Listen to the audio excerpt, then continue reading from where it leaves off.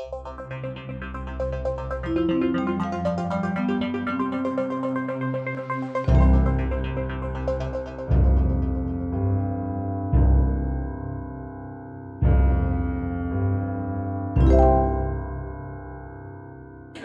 and welcome to this masterclass on PR 101. We're very lucky tonight to be joined by Kate Dinon. Kate has over 15 years of experience working for corporate clients including Mercedes-Benz, and she also has very extensive experience, as you can see from the presentation, working with startups. So she's here tonight to provide us with some practical tips and guidance on PR 101. Thank you, Kate.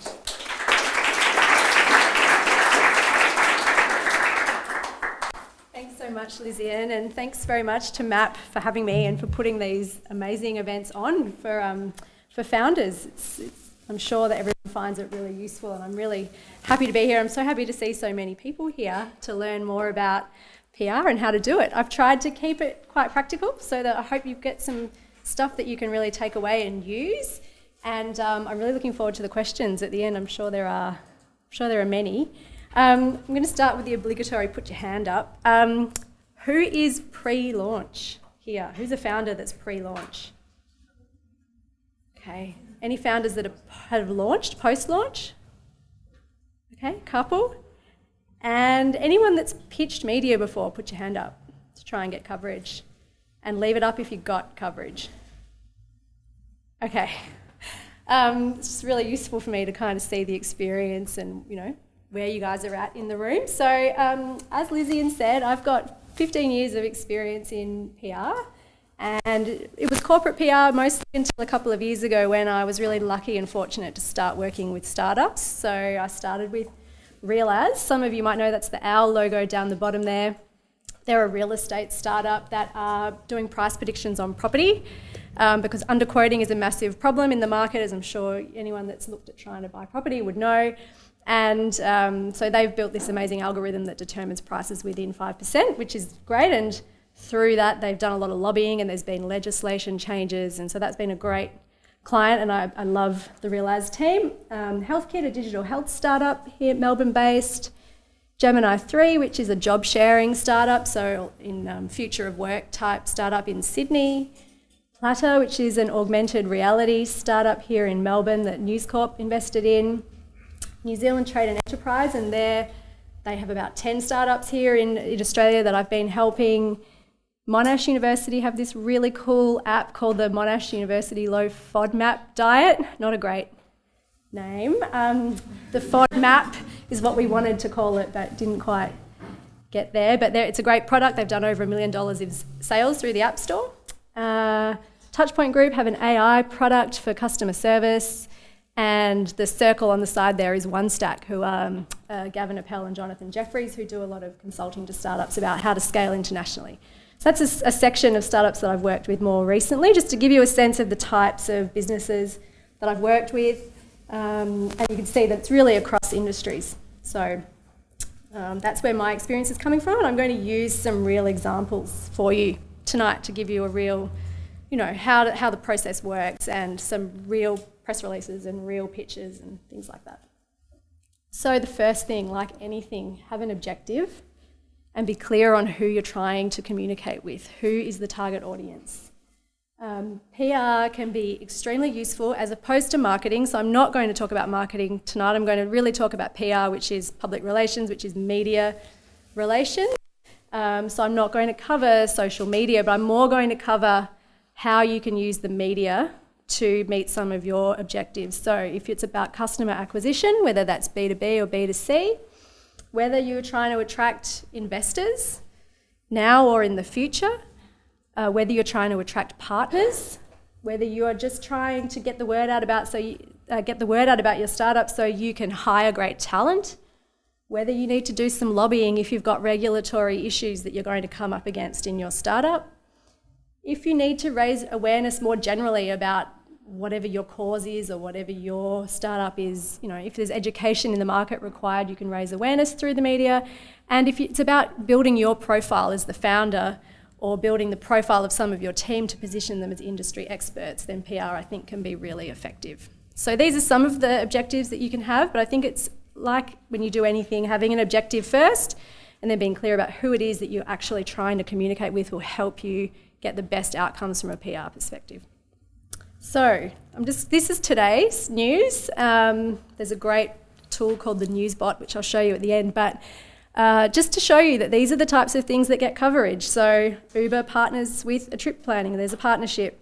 Innovation Exchange partners with USAID, another partnership. Sydney Startup Medical Channel raises 25 million, a funding announcement. Australia becomes second launch market for Square, market entry story or product launch story. Startup Smart, is this the best Australian tech company? That's an opinion piece. Again, the Medical Channel, and I can't not mention Melbourne Accelerator Program secures 6-figure investment from Cause Chambers Westgarth to offer free legal advice to startups. So just to give you a sense of, these are the types of things that the media write about every day, and the more you can formulate your news into something that they can just run with, the more chance you're going to have of getting it picked up. So if you're not already reading, the media, reading the coverage in your industry, in the tech industry, then I really recommend that you should be, especially if you are trying to achieve PR outcomes. So how do you get PR? Well, you've got to be newsworthy. That's the most important thing. So, one of the conversations I have pretty regularly with clients and potential clients is, no one cares. You think it's really interesting because it's your baby and you put your heart and soul into it and you work on it all the time, but unless you can communicate it in a way that's going to make me care, you're not going to get coverage. So you need to be newsworthy. Now, can anything be newsworthy? Yes. But if you get to the point where you're about to launch and you've got your press release and you haven't really thought about, well, what's the angle here? How am I going to make people care about what I have to say, about what my business is? Then you're not going to be successful. So the most important thing is to just think about, well, how am I going to be newsworthy? So what's newsworthy? Is what you're doing truly new or different? I don't know. Does it reveal something or does it add new information? Does it involve high-profile people? Will it impact at an industry level or high-profile companies? Is it topical and relevant to any news of the day or to any global trends? And the most important thing, if you want to get any coverage, so that's from a launch perspective, but also ongoing, is you have to have a point of view and you have to actually say something. You can't be a robot. You can't talk in press release language. You need to really have an opinion and then be prepared to back it up. That's what the media are looking for. They're looking for people that have something to say. So you've got to come up with what is it that you have to say. And we'll talk a bit more about that. How to pitch. So this was in the sales pitch for the masterclass. One of the things we said we'd talk about is how to pitch. So I'm going to just go into a bit of a step-by-step process. So the first thing you need to do is create a media list, and you need to become familiar with how it all works, what gets coverage, which journalists are writing about what, that sort of thing. So the best hack to do it, the best way to do it without having to spend lots of effort and spend lots of money, is find a competitor that has already obviously paid for PR because they've got lots of good coverage. Go to their news page or Google them, and there's your starting point. So say your competitors had 10 stories in the press in the last 12 months. Go to each one. What's the publication? Who's the journalist? What did they write about? Get a sense of how they covered their news. It's the quickest way to build your media list, because then all of a sudden you already know these are the journalists that are going to care about what I'm doing. So that's a way you can avoid having to pay PR people to help you do that piece of work. Then follow all of those journalists on Twitter. If you're not on Twitter, I recommend that you should be if you're a founder, because that still is where all of the news breaks and where all the journalists are looking for information, and where you can really stay on top of what's happening in the industry. Read everything. Can't recommend that highly enough. Read everything that's relevant for your business, what your competitors are doing, what's happening in your industry, not just here, but overseas particularly.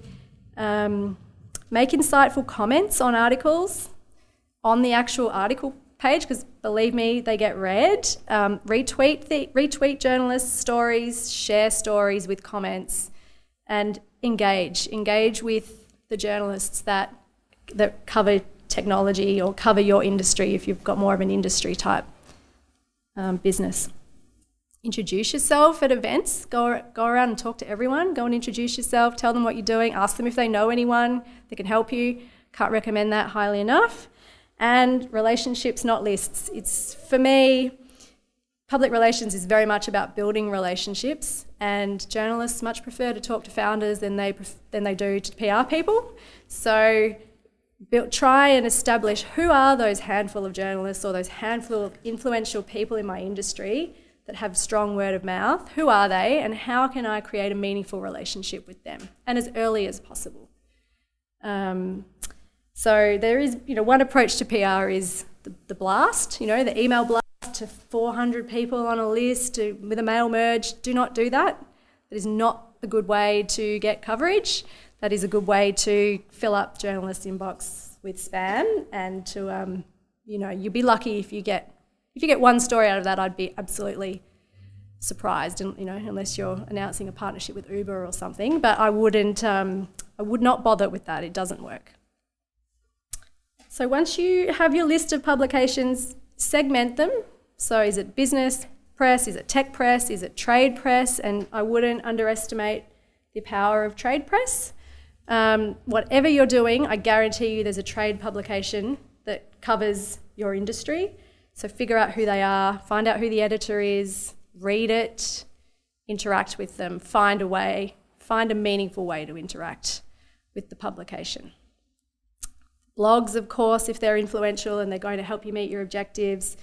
Broadcast media, particularly if you're doing a B2C business. I was talking to someone just earlier who'd had some great coverage on radio, which led to some great sales. So I think that really depends on the audience that you're trying to talk to, but don't underestimate the power of, obviously breakfast TV, but also radio drive slots and morning slots.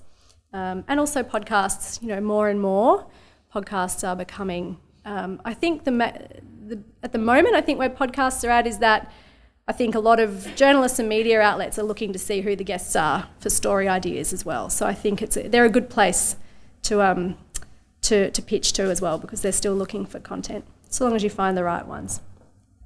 This is just an example, just to show you that it really is kind of basic. This is a media list from another client.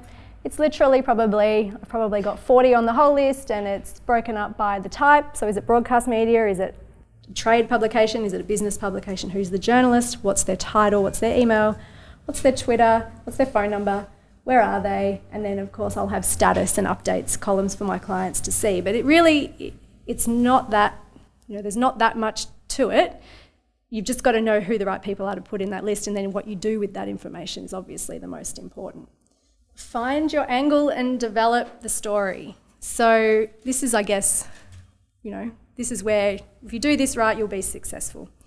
So the best way, in my experience, is to play around with the headlines. Because if you can nail the headline, that's the subject line of the email that goes out. It's either going to get opened or it's not, and it's largely based on, do they know the person that the email is coming from? Yes, they'll probably open it. No, they probably won't, unless you've got a really compelling subject line. So play around with your headline like you would on any EDMs, you'd A/B test. Play around with headlines, talk to your friends. If you know any journalists, ask them. Ask PR people if they're nice enough to give you some free advice. But if you get that right and you get your main message right, it becomes quite simple to complete the rest. So you have a headline, you have your main message. Of course, you then need your supporting information.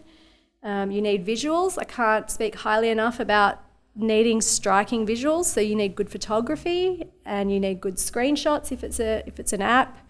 You need good interactive shots of people using your product. You need a good media kit, especially because more than likely if you get coverage, it's going to be online, not in print. And for online, great images make a big difference. So you're more likely to get a story picked up if you have a great image. In your media kit, you should also have an information sheet, because you do not want to clog up your press release with all the details about your product or your business. It doesn't belong there. It belongs in a separate document that goes in your media kit. An FAQ if it's required. So if you've got a bit of a tricky business that takes a minute to understand, maybe just spell out what are the most common questions that you get asked with the answers. your bio, or your team bios, and some screenshots of your app. Do you need a demo for journalists or media? No, they're not going to look at it. So don't bother. It's very unlikely. So this is an example of a press release for a funding announcement. So this was for Platter. They recently closed a seed round where News Corp invested in them. And what I'm doing is just showing you the structure. So a factual, informative headline that tells you exactly what's in the release and exactly what the news is, the background and what is Platter, the context. So why is this news? So of course it's news because it's News Corp and it's 1.1 million and it's augmented reality. They're all things that, you know, add to the appeal, but also you give this context of, you know, annual investment in AR is at an all-time high with a record-breaking US 1.1 billion already invested, and the same report predicted that AR market will be a $150 billion industry by 2020. Big numbers, big trends that show clearly how this fits in a bigger picture. So bring that to life when you pitch, you know, show how this fits into the context of something bigger. If you have been through any sort of fundraising or pitching processes before, you will have come up with this information. So just find a way to work it in to your media materials.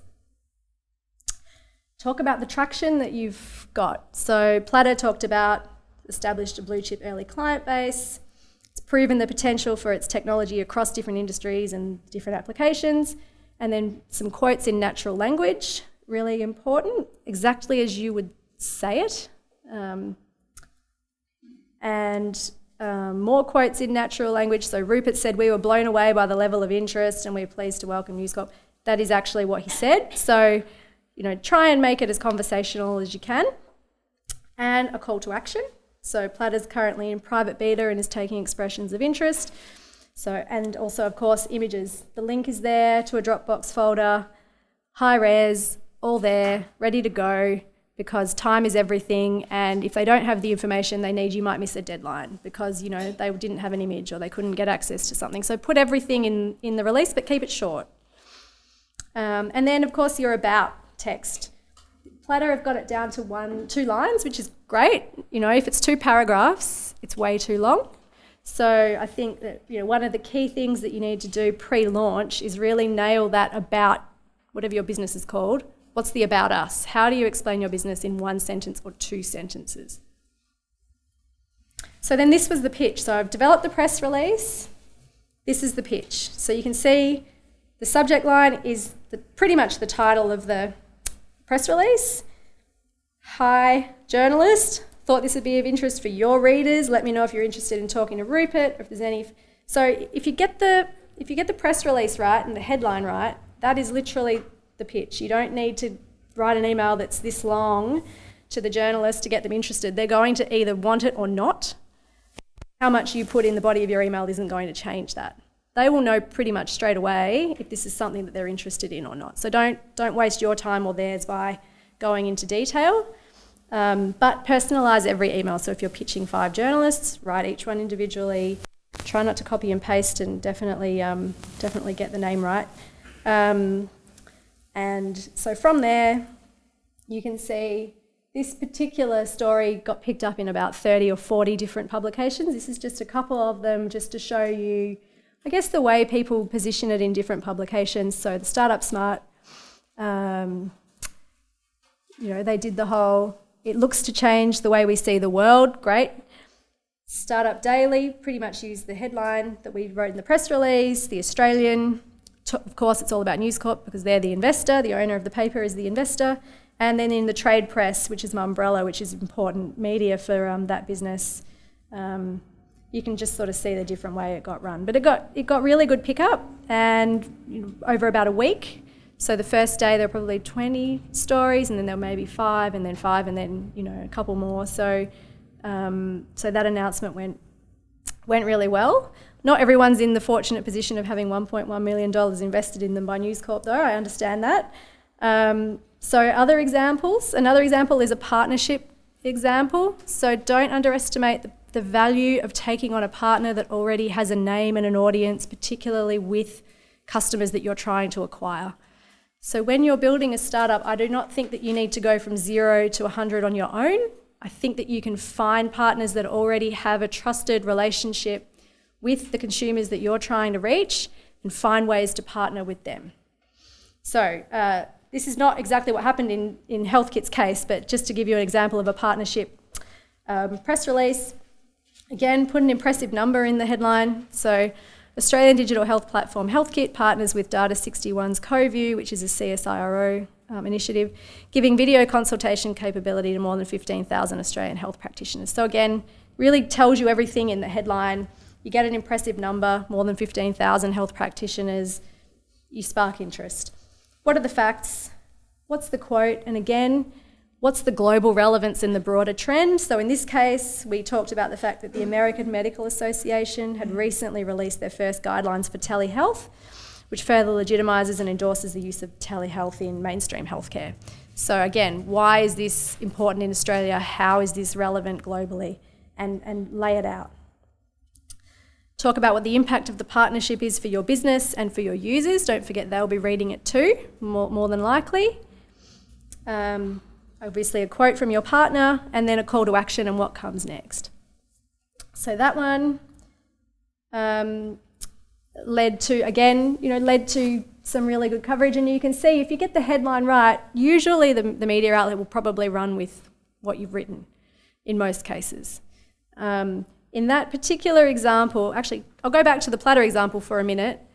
Of the 30 or 40 stories, I would say probably only 3 journalists actually wanted to talk to Rupert and get a different quote. Every other publication was happy to use the quotes that were provided in the press release. So you could see that for all the planning and work we did to do the preparation, once you get it into the right hands, it takes off on its own. So in this example, for HealthKit, I don't think anyone wanted an additional, one of the outlets wanted to talk to the CEO, the co-founder. So if you get it right up front, you have all the images, you have all the information, and you get the timing right, which I'll talk about, it can, you can get pretty good pickup. Another way to get coverage is to be an expert. So what is it that you know that no one else knows or better than anyone else? Everyone has something, especially if you're building a business, you're doing something that no one else is doing, or you're doing it better or you're doing it different. Be really clear about what that point of difference is. What are you passionate about? What is it that you're related to your business? What are you passionate about within that? Why are you doing it? What's the one-liner for you that really speaks to why this is such an important mission for you? What do you believe that no one else does? That's something that Peter Thiel asks in interviews, which I think is great. And what do you know that would help your target customers? So how can you provide useful advice and information to your customers and your target customers? If you can answer those questions, you can start to develop some really good ideas that you can pitch to the media that will then get picked up. So this is an example for my client OneStack, who are... I mentioned them at the start. They do advisory to startups that are scaling internationally, and they also advise global startups that are doing market entry strategies into Australia and New Zealand. And they, as part of what they do, they go to Silicon Valley a couple of times a year, and they work with some of the bigger startups globally, like Stripe, etc., to help them do market entry here. So what do they know that no one else knows? Well, they are in Silicon Valley quite a lot. Gavin, one of the co-founders, is an ex-VC. So the op-ed idea, the op-ed is an opinion piece that you write that gets published as written by you in a publication. What do founders need to think about when making their pilgrimage to Silicon Valley? So they'd just been on a trip. We had the idea to take, what did you pick up on that trip? What are the 5 tips that you'd give founders that are going over to Silicon Valley? Pitch that to a publication, and that became 5 things Aussie founders need to consider when, well, pretty much, again, the headline that we wrote is what ran. And that was a 700-word article by Gavin, my client. So it doesn't have to be news, is what I'm saying. You can find another way to get the word out about your company and build your profile by really thinking about what is it that you know and what information can you contribute to this ecosystem that no one else knows or that you're really the expert in. So really think about what it is that you are an expert in better than anyone else. I'm just going to talk briefly about the different stages of development of a startup and what you can do from a PR perspective at each stage.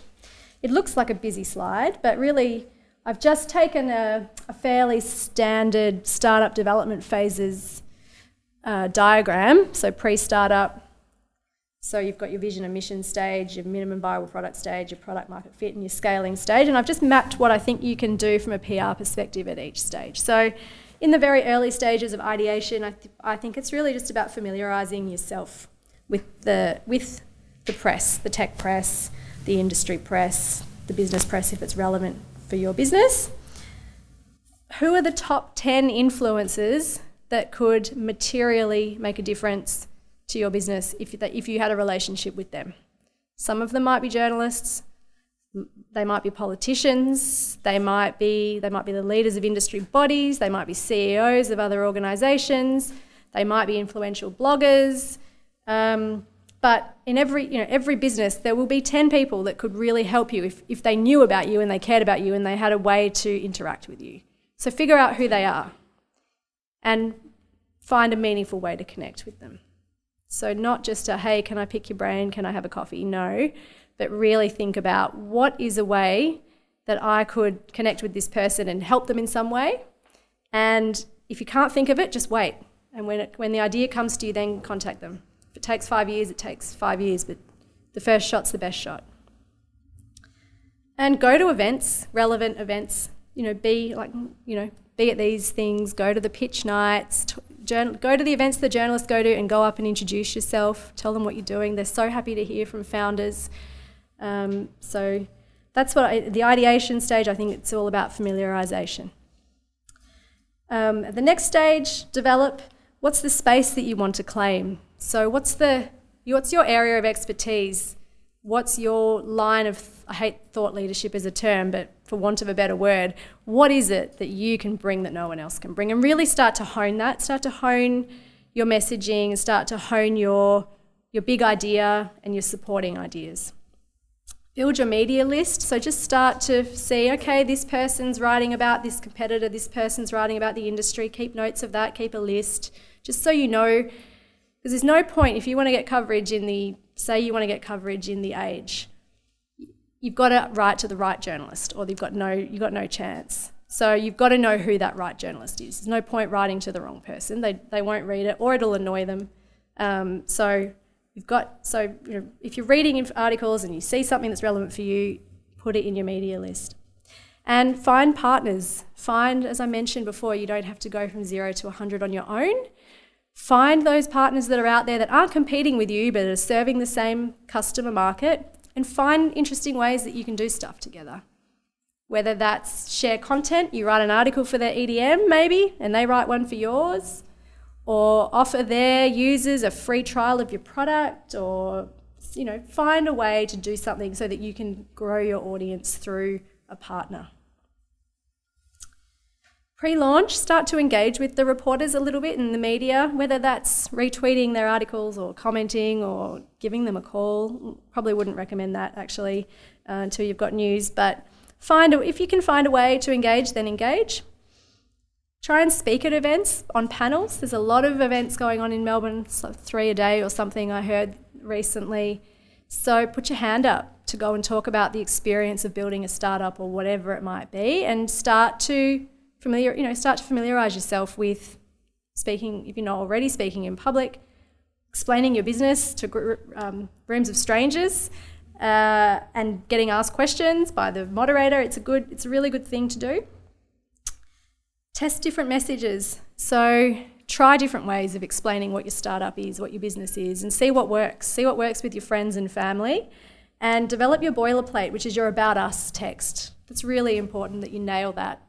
If you want to engage any consultants or anyone to help you, if you haven't done that work, the work that they do for you is going to be wasted effort until you get that right. So really try and nail that, that maximum 1 paragraph, but ideally 2-liner that explains your business in its entirety.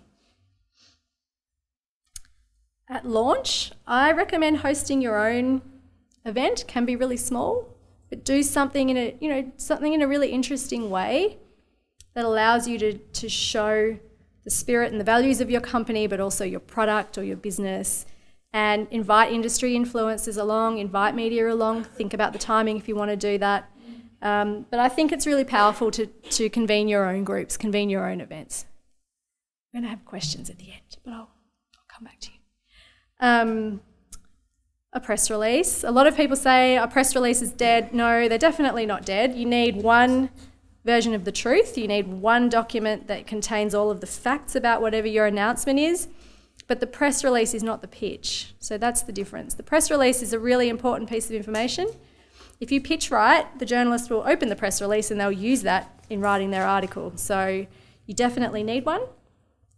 Write an op-ed. So write your own, 600 to 800 word essay about why your business is important, how it's going to change the industry, or try not to use the word disrupt, but how it's going, why it's important, how it fits in a global trend, the traction that you've had. Write your own essay, and you'd be surprised, that they get picked up really well.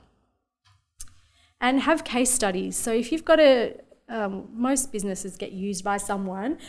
Have case studies of real life people that use your business, have images, have quotes from them, because if you want to get any mainstream type media, if you're the Herald Sun or TV, they want to put a human interest side to it. So make it human. And to do that, if you've got your own case studies and people that are prepared to, have their face and name in the paper and a quote or whatever, it'll make it a lot easier, because then the journalist doesn't have to go and find people that they can use for the story, and the photographer doesn't have to find people. So do as much of that thinking and pre-work up front as you can.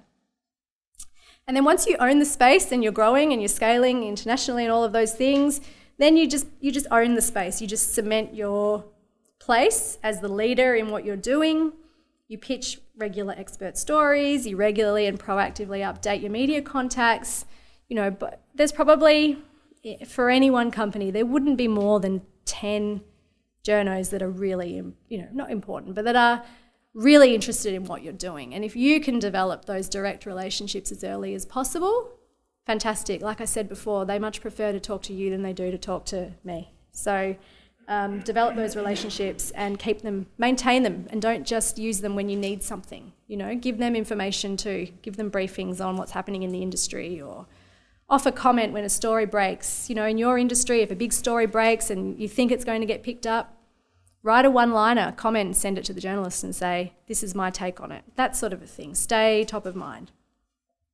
And host your own events. Host your own influencer and media events. I think that's really important. How not to end up a PR fail on Twitter. Avoid jargon and superlatives. So this is an email that an actual editor sent me. She said, sorry to be critical, Kate, but this is too jargon-filled. Also not clear which company we're talking about. Is this forward? What legacy? Needs to show more practical results. What does shared vision, language and tools actually mean? Also, let's not take any more people on journeys. It's such a cliche. So I'm actually really grateful to get that feedback. Editors would not always take the time. This was an editor I hadn't worked with before.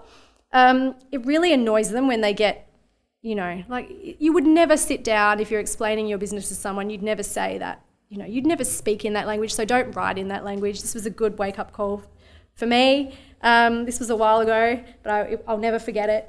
And yeah, so just avoid that and avoid superlatives. So, I'm fall victim to it too, but we're excited, we're pleased. No, find better words, find a better way to describe what you're doing.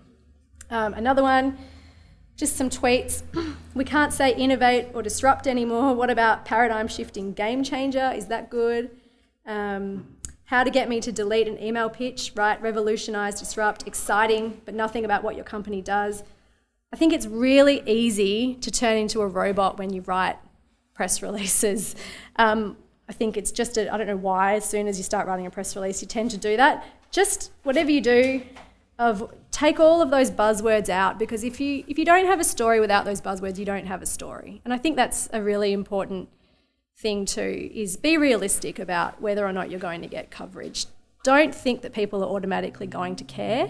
You really need to find the right angle and the right context to place your story in to get coverage. unless you're closing a $10 million Series A or a 10 million seed round, which would be massive, you know, unless you've got those sorts of achievements, you're not going to get pick up unless you're quite clever about how you position it. Timing is everything. This is a tweet from a journalist saying, hello, this is a PR person. We wondered if you were interested in a story we dropped hours ago somewhere else. So don't give it to one publication and then 3 hours later call another one, especially their competitor, and be like, hey, I've got this story for you. Don't do that. You know, really think about the way the industry works and the way really think about, be quite strategic in how you pitch. And that's why I think, you know, that's where PR people can be really useful, because it's about understanding the dynamics and the way things work. But as a general rule, if you're going to give an exclusive to someone, that's fine, do that, but honour that, and just think about the timing when you release. The other thing on timing is if you're all set to go and you've built it up and it's going to be the 2nd of October, and then massive news happens on the 2nd of October, don't put your release out, wait a few days till it dies down. So don't try and compete, you know, with bigger news, because you're not going to get any coverage. So be prepared to shift your deadline on the day if you get a sense that you're not going to get picked up. Give yourself the best chance of success. Don't get the journo's name wrong. So basic. I didn't know that there was such a thing as this PR fail hashtag on Twitter, and I think it must be, yeah, it's pretty big. And I mean, you don't need to read them, but this is just a bunch of journalists saying, you got my name wrong. Don't get the journalist's name wrong, don't get their gender wrong. Try not to copy and paste. You can totally tell in Gmail when you've copied and pasted because the text is kind of purple instead of being, you know, black. Don't do that. Take the time. It will take you an extra 10 seconds. Take the time to make it look like you care, even if you don't. And take a hint. This is Dinon, who's the editor of Startup Smart. This is him saying, me whenever a PR person calls to follow up on an email. I just really, as in Kanye's words, I just really don't care. So if you email once, okay, and you don't get anything back, it's okay to wait 1-2 days, email again. Okay, don't email again after that. If they don't answer after the second one, move on. And no answer is a no. So don't then call them, don't pester them, take a hint, move on, try and, you know, figure out why it didn't land properly and try and fix it for next time. And say thank you. It's so basic, but if you get coverage, right, and I thought it'd be nice to just see, you know, Brad is topical this week. Write them an email, a short one, don't send anything, just, you know, don't send, you know, I don't know, whatever you would send. Don't send a present, but just write a short email and say thanks very much for the coverage. That's all you need to do. And if you're lucky enough to get picked up without even you knowing and you find yourself mentioned in the press, follow up, call the journalist, say thanks very much, let me tell you more about my business. Or if you see your competitors get press, call them and say, hey, you've written about this, I'm also doing this. If you're writing a bigger roundup piece or if you wanted to do a follow-up, I've got this unique take on it. Don't be afraid to engage, but just only engage when you've got something meaningful to add to the discourse. A couple of hacks, a couple of little tools that I use that I thought I'd just share. One of them is this amazing website. You get 5 free goes a month. It's called crystalknows.com. And it's this personality profiler that basically takes all the public information and everything you've written publicly and makes a personality profile of you. So David Swan is a journalist at The Australian, the tech journalist at The Australian. Anyway, you can read all about David there, and then it tells you when emailing David, use an emoticon, use emotionally expressive language, appeal to his feelings. So I emailed that to David and said, Swanee, is that correct about you? And are you okay if I share that with the MAP masterclass? And he said, haha, geez, that's crazy, Kate. And yes, spot on, almost too spot on, and I'm totally cool with whatever you want to do with that. So there are free tools out there that you can use. You know, if you're going to write to a journalist, put their name in and see what it says. And why wouldn't you? You know, it just comes back and gives you some really useful tips on it. And if it's from a sales perspective, if you're trying to, you know, if you've got important people that you're about to meet, I've tried it with quite a few people and everyone seems to think it's accurate. So why not? Sourcebottle.com. So this is an Australian website that allows journalists basically to put a call out to this database if they want ideas for a story.